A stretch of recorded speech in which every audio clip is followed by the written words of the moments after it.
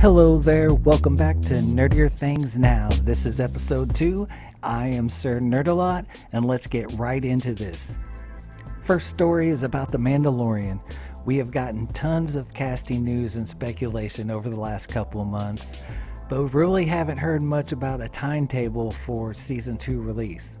We knew officially the release was October 2020, but with everything being delayed, I wondered if we were going to get Season 2 on time.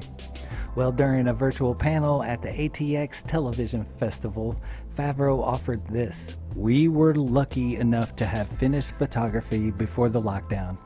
Thanks to how technology-forward Lucasfilm and ILM are, we have been able to do all of our visual effects and editing and post-production remotely through systems that had been set up by those companies for us." So it's sounding like the Mandalorian Season 2 is still on track, and that is excellent news. Come October, hopefully, if everything goes swimmingly, we'll have Season 2 of The Mandalorian back on our TV screens.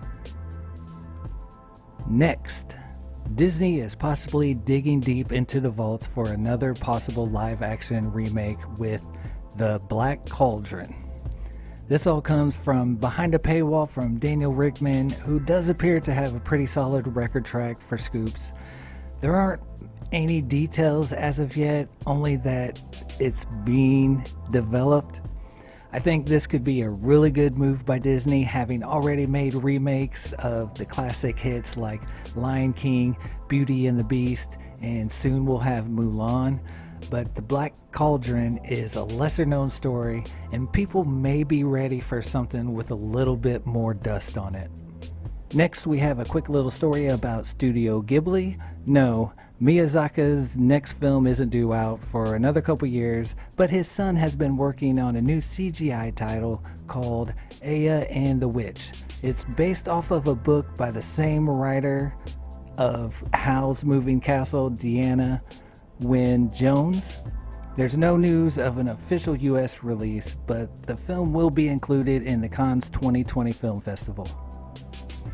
And for our last story, we have some positive stuff. The California Department of Public Health told the Los Angeles Times music, TV, and film productions may resume in California, recommended no sooner than June 12, 2020, and subject to approval by county public health officers within the jurisdictions of operations.